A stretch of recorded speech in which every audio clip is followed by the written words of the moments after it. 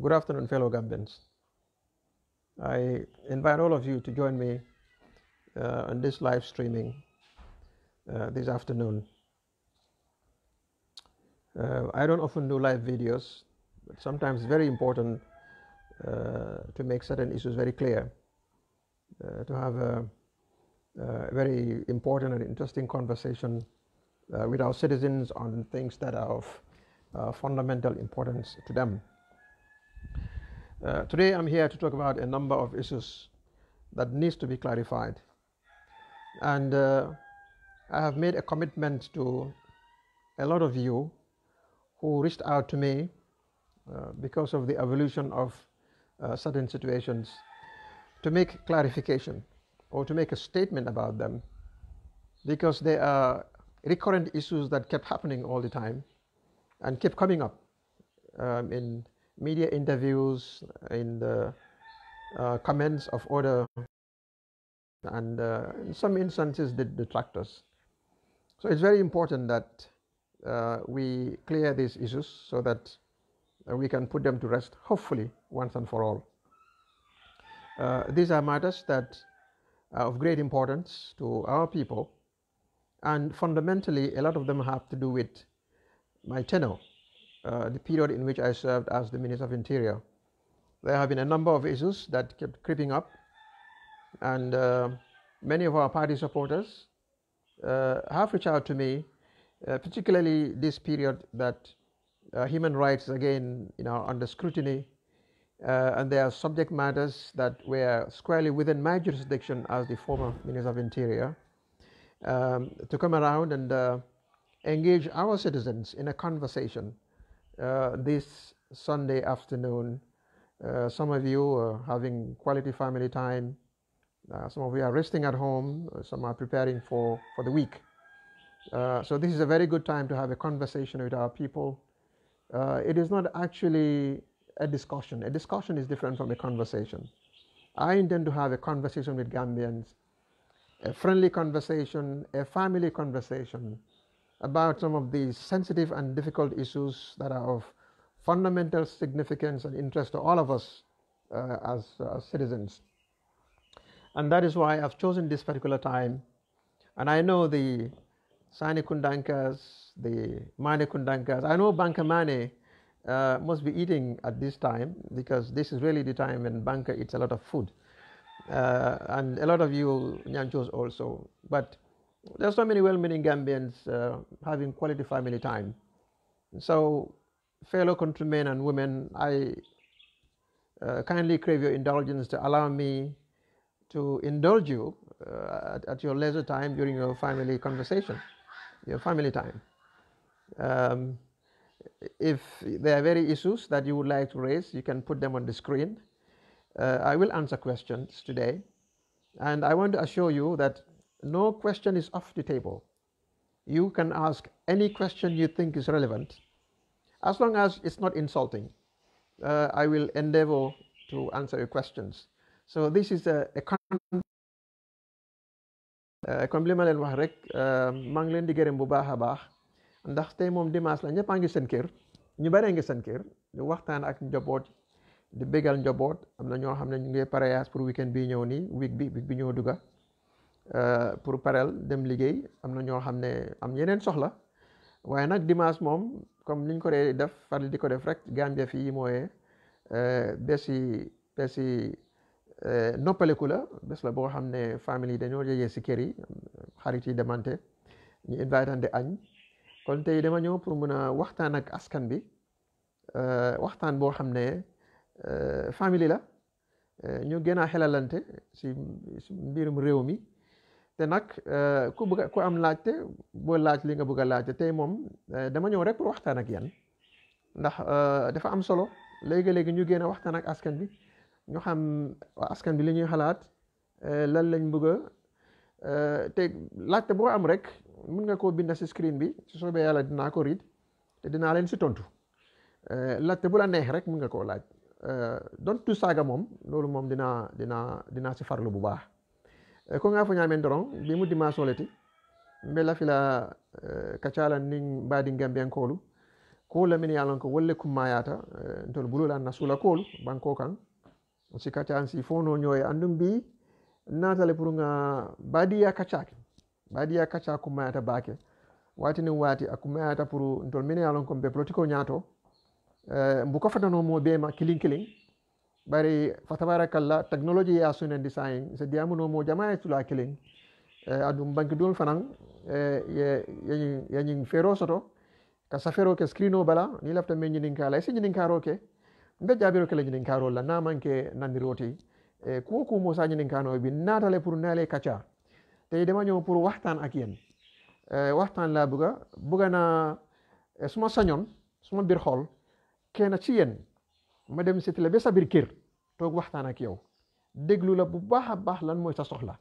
lan nga mebeb ci rew mi lolu nak lolu la nama lolu la bëgg def waye yalla dafa def ne mënuma égas yeen yépp ci seen kër yi ndax warugal la boy ut dara ci loxo nit nga dem ci mom nga waxtaan ak mom mu xam sa taxway fa tabarakallah lolu la bëgg def. I want to visit each and every one of you at your homes, sit down with you and listen to you to know what your concerns are. Unfortunately, I'm not able to do that because I'm only one person and there are Gambians all over the world and I cannot visit each of you where you are. But thanks to technology, we can have a conversation, a family conversation, and you can ask me questions that are of concern to you about my person, about my political philosophy, about my party, about our vision for the country, about our country. It's about our future, our collective future. And that is why I chose this lazy Sunday afternoon. I know a lot of you are working, so particularly those in the diaspora, you're working, but I don't know how to manage that because the working hours, are very different. That is really the purpose today, to come pour waxtaan ak yéen.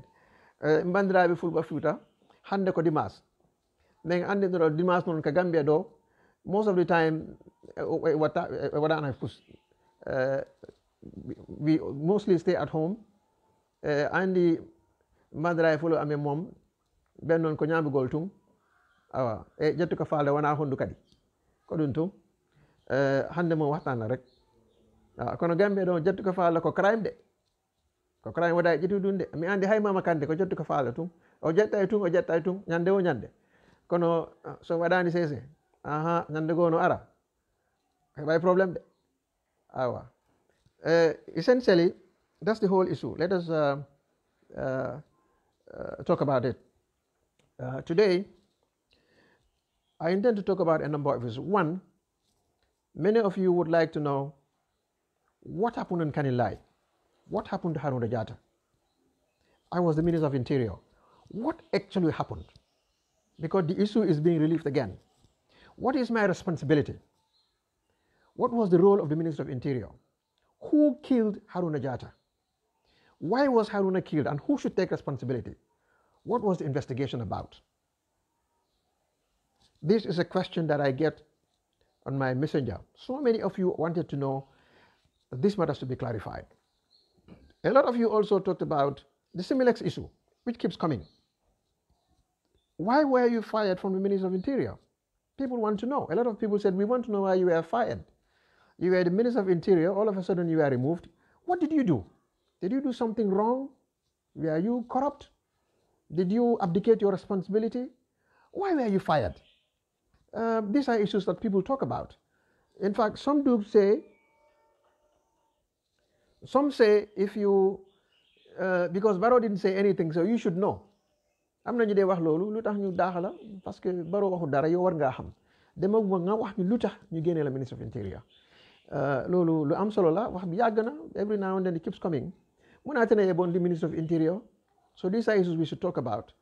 People also want to know about the issue of passport during my time and the issue of driver's licenses as Minister of Interior. People would also want to know, I was special advisor to the President. What is so special about being a special advisor? What was my role? What have I done? What was my contribution at the office of the President? How did I advance the national agenda as special advisor to the President? People also would like to say, well, when you were Minister of Interior or you were special advisor, nekkuloo woon di wax waaye yaa ngi nii génn nga di bind rek may faat yaa ngi bind rek ñi ñoo bari wax ñoom yaay moom suñu amee place rek dañoo noppi waaw suñu génnee place ñu commencé di mbeleng All these are issues that we need to talk about because askan bi seen right la pour ñu xam waaye ñu nit suñu right la pour ñu explain suñu boppa te biir waxtaan this dialogue rek these things are very very important. And also people talk about assets when we are in government. am na ñu dee wax ne Mai Fadi is like an expensive minister la dafa mun a solu ay yére yu cher la dee sol ay moto yu cher la dee dawal su nekkee fii dafa going to spend a lot of money on him. All these are issues that are not important as far as national development is concerned, but they are concerned of some people. So that small percentage tam dinaa leen tontu si loolu ak ñi doon wax ne tam as minister of interior yow yaa jël ministre bi nga génne ko Banjul indi ko foo xam ne moom fu cher la te really loolu moom you did not make any savings. Instead dafa ñëw pour yaaxa the budget of the country. All these things are things we should do. Thank you, Haji Suwane. We're the presidential advisor, part of the civil service. All these are things that we are going to be talking about. And we will also, talk about what happened at Farato during my tenure as the Minister of Interior. All these things are very, very important matters we should talk about. I'll talk about my views about the COVID, how it is being managed. I'm going to talk about the economy, how it is being managed as well. I'll talk about the current political variables that are also taking place all over the country. All these are issues that we will be talking about. Tey moom waxtaan la rek ak askan. It's a conversation, and I hope it's going to be a very productive one. Like I said, no questions are exception. You can ask any question you want to ask, and I'll give you a very honest answer, a very truthful answer. No question is off the table. Ndax soo bëggee jiitu askan bi mënuloo wax ne askan bi duñ la laaj seen xalaat. am nañ every right pour laaj seen xalaat. bu la méttee tam yow yaa am pour muñ ndax yow yaa soxla dara si loxo nit ñi. loolu nag moo tax tey am ngeen right pour laaj question si su fekkee ne tontuma sa question indiwaat ko again because screen bi daf dee move so fast ba nga xam ne it's very difficult sometimes pour ma jël ko. I want to ask you about Harun Jatta's death, hands of government. waaw Ansa Sanyang loolu bokk na si waxtaan bi ma bëggoon a njëkk a waxtaan ak yéen. dama leen ne tey suma waxtaan bi Haruna Jatta mooy number one. man maay woon ministre of interior bi lan moo xewoon Kanilaay bés boobu noonu.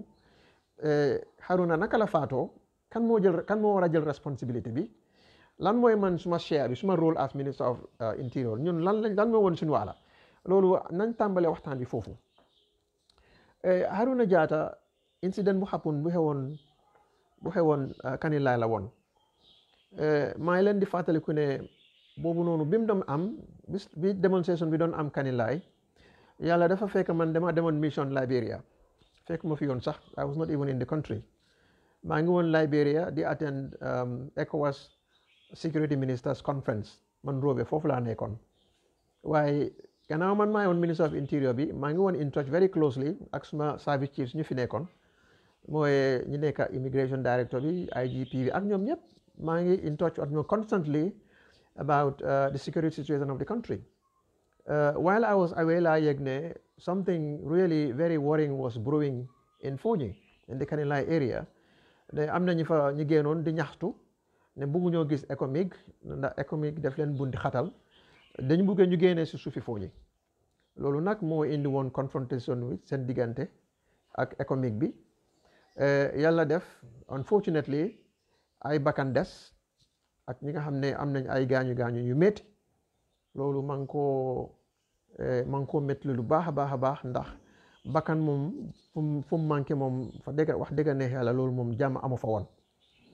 loolu lu amoon la ñu inform ma on time as it was happening suma security chief si ak suma intelligence chief si inform nañ ma in Liberia lii moo nekkoon di xew si dëkk bi.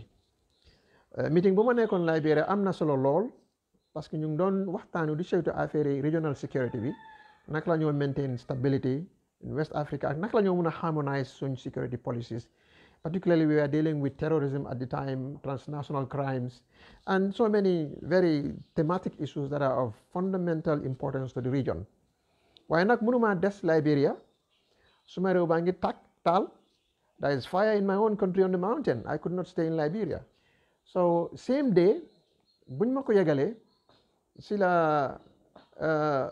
inform suma team bi pour ñu make every effort ñu utal ma plane ma mun a jël plane delluwaat Gambia pour ñëw solve situation boobu noonu ndax suma warugal la suma liggéey la as interior minister su instabilité amee fu ma mun di nekk si àdduna lu war a njëkk a am solo si man mooy ma dellu suma réew ma jéem a fexe seet naka laa mun a stabilize loolu in the interest of public safety and public security yàlla def bés boobu ma am flight pour ñëw Gambia bi ma wàcca Gambia timis passé na tuuti waaye fekk waxtaanoon na vice président ba woon jamono boobu noonu High Excellency Fatoumatta Tambajang Minister of Justice at the time ki doon oversee Minister of Interior mooy Aboubacar Tambadou service chiefs mooy ñu nekkoon head of army bi ak ñooñu yëpp ñu jéem a leen encourage ñu am a national security council meeting pour jéem a seet how to manage the situation before man the substantive minister of interior egg Gambia I was in touch with them yàkkamti naa lool plane bi daf doon daw sax waaye dama yàkkamti woon pour mu egsi bu mu egsee nag ma am briefing bi si airport bi man ba pare nag jéem a waxtaan ak national security council bi ba ma gis security council resolution bi lan la ñu waxoon afterwards nag ma am briefing si suma service chiefs si suma intelligence chiefs si ñu wax ne exactly lan moo xewoon as minister ma war a jël suma matuwaay the most important thing lu ñu war a def jamono boobu noonu mooy to assure the nation parce que already tempers were very high people in Kanilai people in Fonyi were very angry they felt that they were not treated fairly in their own country and they felt abused they felt that the economic was actually a very bad presence in their region, and people were shocked. So it was a very volatile situation. So as a security minister, what is my first responsibility? I was out of town. I cut short my official visit. I returned home purposely to handle the situation.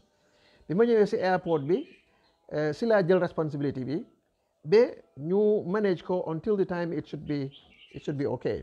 The first thing I did was to get briefings because nekkuma woon fii te mënuma woon a xam lan moo xew suma gannaaw because I was not around so bi ma amee briefings as minister man amuma beneen other information except information bi nga xam ne moom la suma intelligence bi jox ak suma security chiefs nekk on the ground and were in charge of the situation ñooñu laa yaakaar ne war nañ maa jox correct information correct intelligence su ko defee ma apply the correct policy solution to the situation on the ground bi ma amee loolu yëpp ma waxtaan ak suma team bi si laa dem to the national rate now the Gambia television GRTS bi yëpp eggaaguma suma kër I have not gone home maa ngi si between one situation to the other in order to effectively handle the situation and keep the country safe keep the country safe.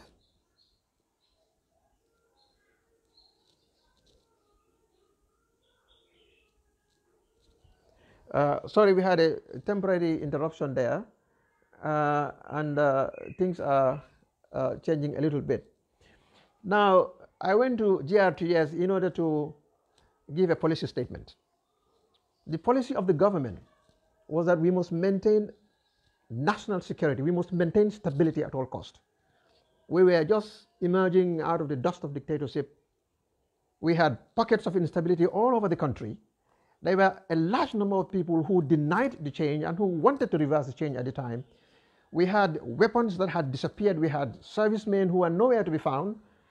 And we had the junglers and the killers. They were roaming around and so hiding from one place to another. And I had to be looking after all of these people. So it was a very volatile and a very difficult moment in which we had to ensure that the government must first and foremost be enthroned. The government must sit down. These are important things that needs to be done. Sorry about it. Ladies and gentlemen, I may have to come back again because I am outdoors now and my power bank has failed. I just came from another interview, a media interview. The power bank is now failing and it appears we need to renew it again. But if you give me another 15 minutes or 20 minutes, I will be back and I will give you the details of actually what happened and what administrative measures were applied and the real situation of what happened on that day the responsibility of the Minister of Interior and other government agencies. That needs to be very clear today. We will also go on to the identity card system, the Similex system. We will go also on to the idea of why was my father relieved? Or has he done anything wrong? So I crave your indulgence to come back again. In the next 15-20 minutes, we will have renewed the system again. Thank you very much.